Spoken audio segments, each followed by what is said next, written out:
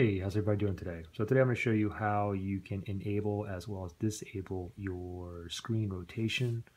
So for example, if I'm reading something on the internet and I want to rotate my screen from portrait to landscape mode, or maybe even if you're watching a YouTube video or you're on your YouTube app here and you wanted to watch a video just like this.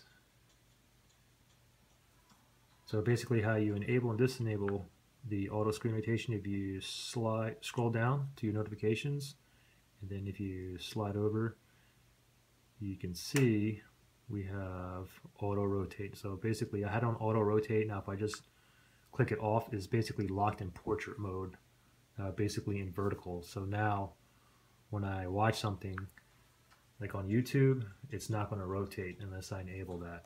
The same thing if I'm in the if I'm browsing the internet or whatnot, I'm not going to be able to rotate it unless I go back into here and then make that auto rotate.